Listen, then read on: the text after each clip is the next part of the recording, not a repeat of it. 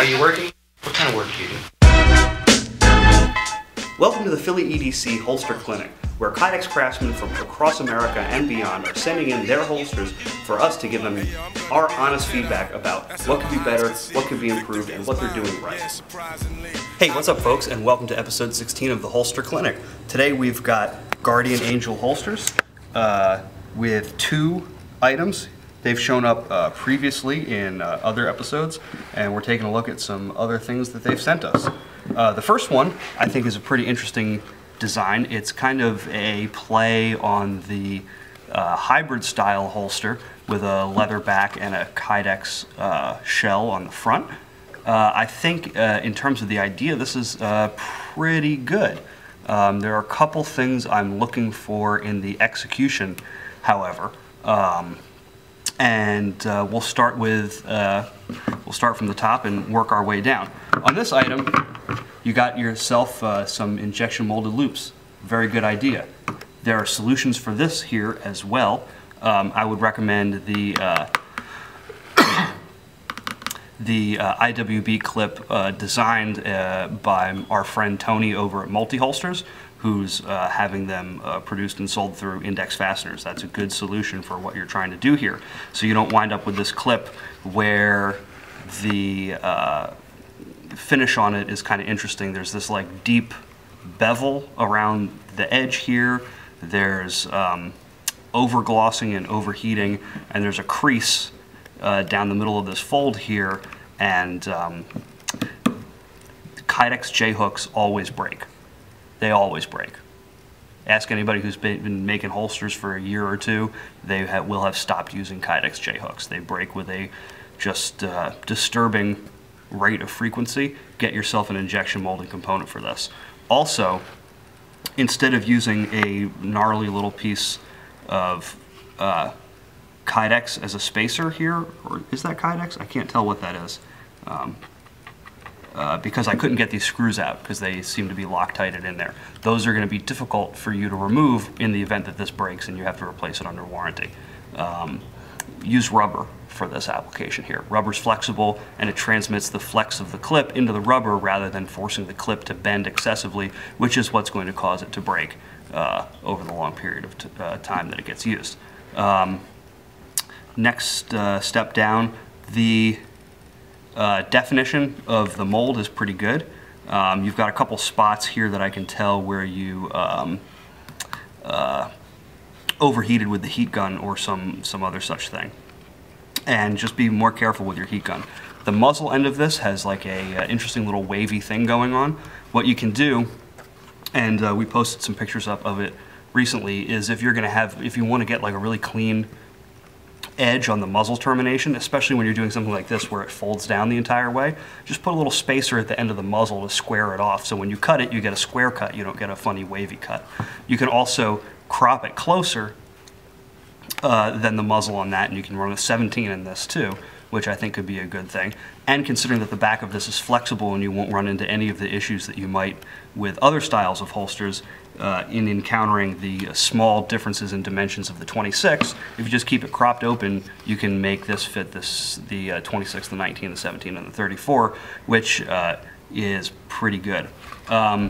It was smart to put the rolled face of the eyelet on the back side, because what can happen over a period of time and a lot of use is that you pull these rivets through the leather. So it's probably better that they're riveted like this.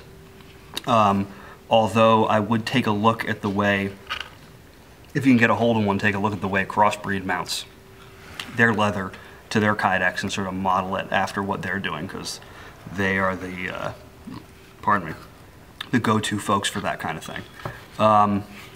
I would avoid really sharp right angle cuts like this.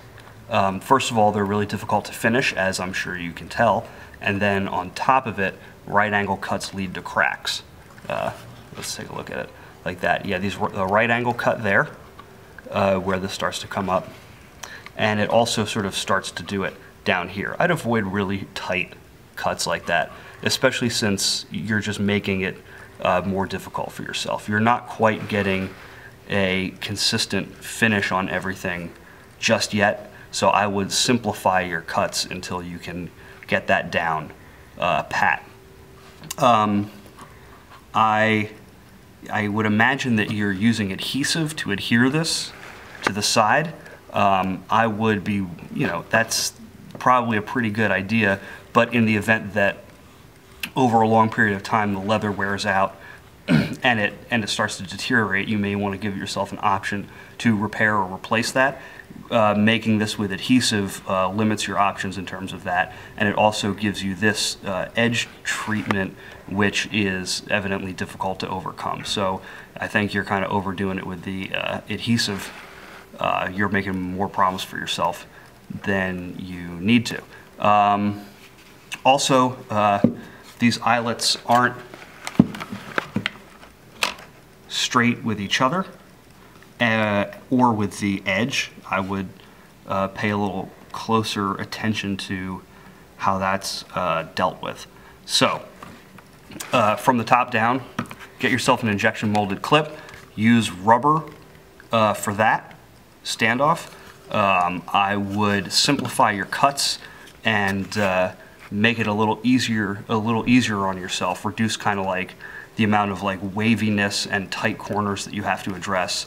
And if you want to make a big step in improving your fit and finish, avoid the glue that's making problems for yourself, and keep this end nice and clean and square, like build in a mold for it or whatnot, or just crop it entirely and give yourself some more options in terms of what the gun's going to fit. Also, one final thing, I would look into getting a leather that has a raw back, because that's a little softer on the body, and this slick leather will shift around when it's in contact with like your underwear or your skin. So this will tend to slide a little bit and give you a different kind of comfort issue. So I'd go with like the raw leather back that has a little bit more traction. This holster, I'm sorry to say, has quite a few significant problems. The first one being that I cannot even get the gun into the holster. It doesn't go. It's about the best I can do.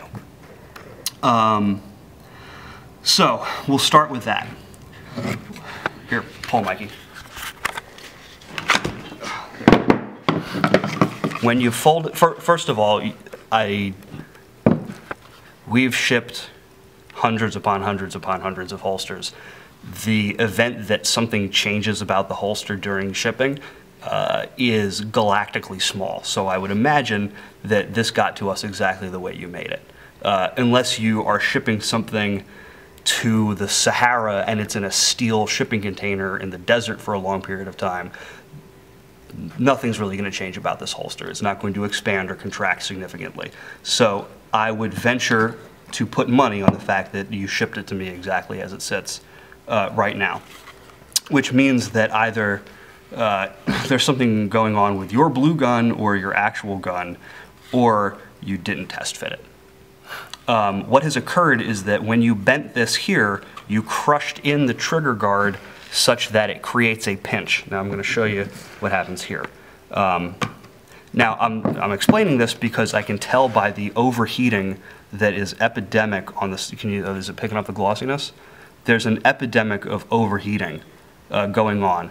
I can tell that you spot heated it in every single place you could think of to try and get the retention right, and like alleviated stuff out when the problem was right in front of you.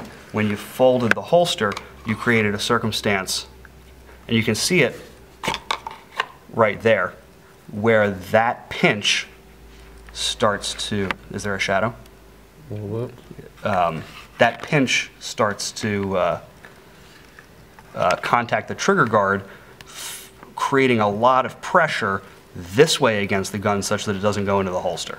That's something you could have fixed in 2 seconds with the heat gun rather than attacking it and glossing it everywhere. Another thing is, I looked inside the holster to see what was going on, and it appears to me as though the inside of this holster has been attacked with something. I would venture to say that it's been like sanded on the inside, which I have no idea why that would occur.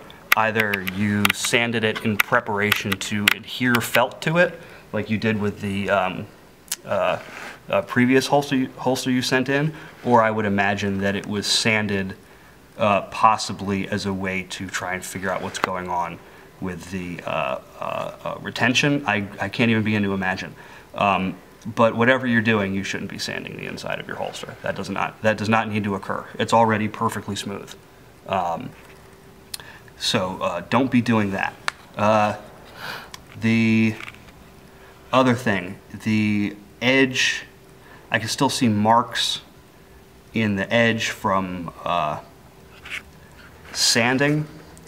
It's inconsistent side to side. It goes from matte to shiny to kind of raw overall. When you install the belt loops, let me see, can you see this? Make sure that there's enough space between your eyelets and the edge of the Kydex such that you don't get the belt loop overhanging in this sloppy way, either down at the corner or along the side. Just keep it clean and make sure that that's kind of like obscured and in the background.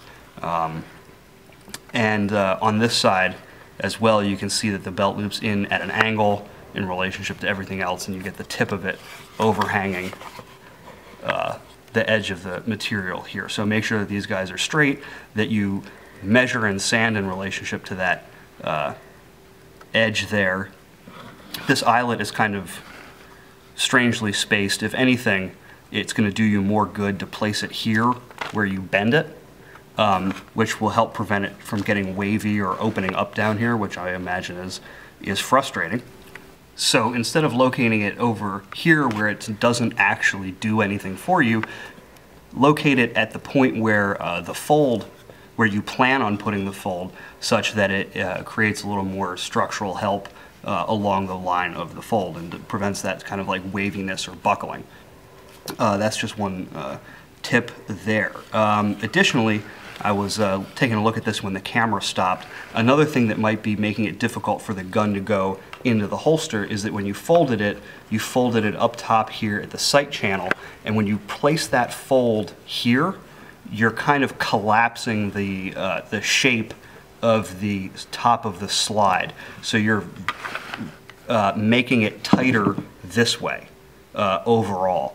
So that's something to look out for. Give yourself a little bit more space, or, I mean, frankly, bending it this deeply isn't really going to do you a whole heck of a lot of good. It's going to make it difficult to feed the belt in, and the amount of curve that needs to exist in the holster in order to accommodate most people's bodies isn't as significant as you think it is.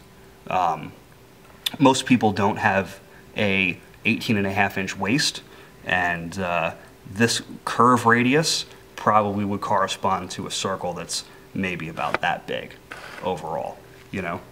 If we imagine the size of the person whose waist this would conform to, they would be about this big, which is about a third smaller than I am.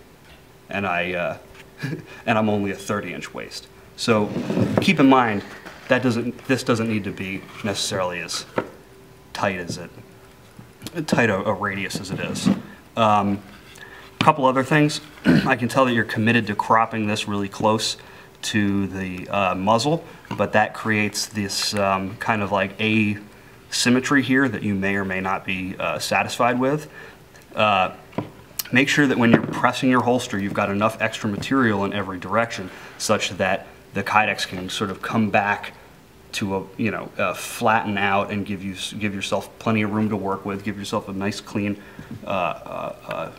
mold to work with, and then that way you cut it right where the Kydex starts to come together, and you get a nice perfectly clean muzzle opening. Or if you don't want to do that, put something in here like a little wood spacer or something, such that it meets the wood spacer, and when you cut it close, you get a square opening rather than this complex, weird cut that you have to deal with.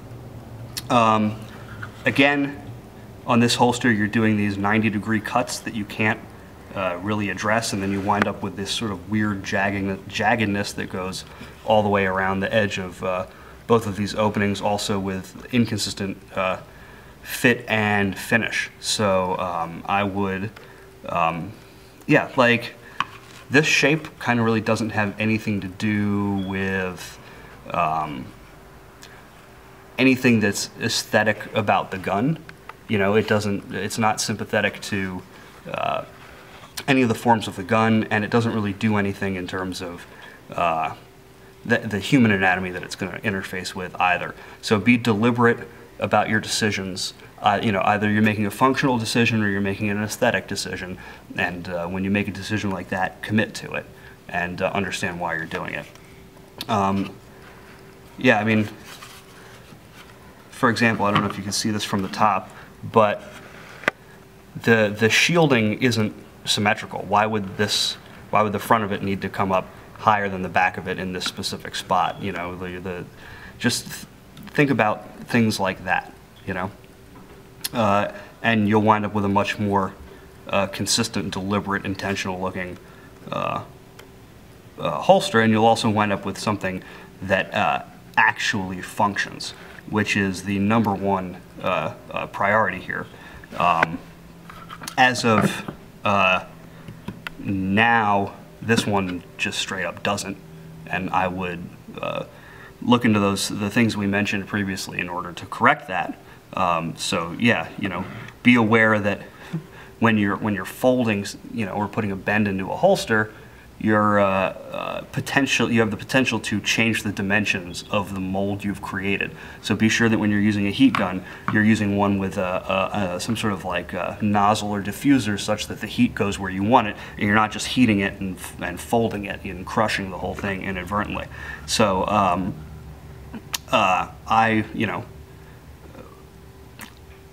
I'd say this is, for the time being, seeing as I can't even fit my gun in it, that's a no-go.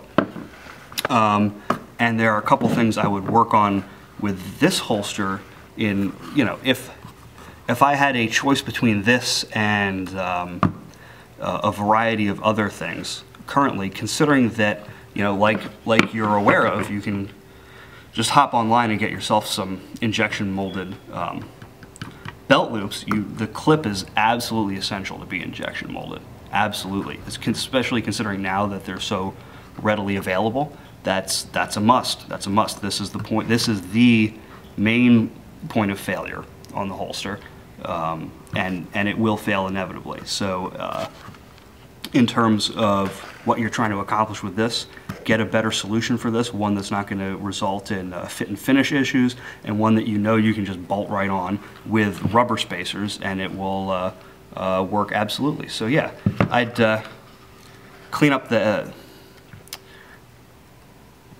be more intentional about the cuts you make, and make sure that if you're making a cut, you can get in there and finish it. If you take a look at some of the holsters that we make, all of our holsters have straight cuts on them and easy angles, and that's very much on purpose.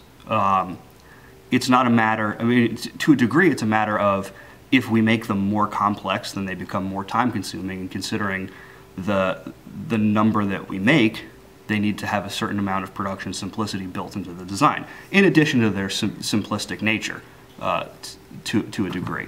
But we're not creating unnecessary obstacles for ourselves.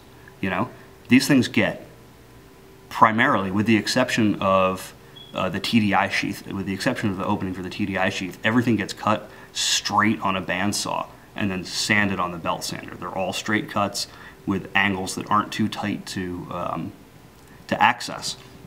And if you're having trouble with anything, if you're encountering an area of inconsistency, make it consistent for yourself. So that's my advice. I'm looking forward to seeing what you come up with next.